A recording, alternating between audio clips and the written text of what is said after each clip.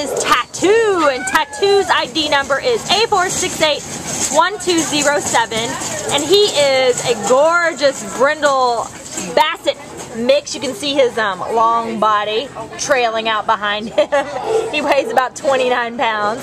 And we think he's about 3 years old. He came in as an owner surrender on March 3rd, and they didn't really give a reason, unfortunately, but he's pretty amazing. They gave us a lot of good information about him, though. They said he did spend some time indoors and outdoors, so of course we would want him to go to a home where he's going to be an indoor doggy, with the exception of some fun trips outside to hike and play.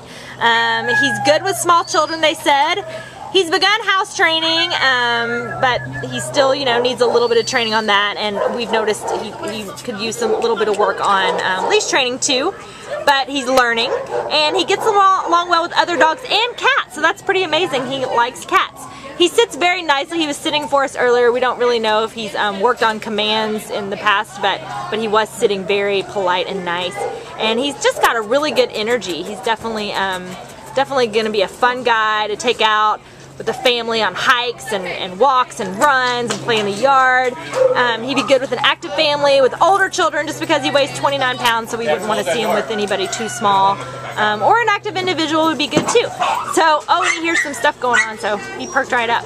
But if you would love to meet Tattoo, which we hope you would, come on down to the Baldwin Park shelter and meet this gorgeous guy for yourself and take him home with you. Right, Tattoo? You are a beauty. Bye-bye.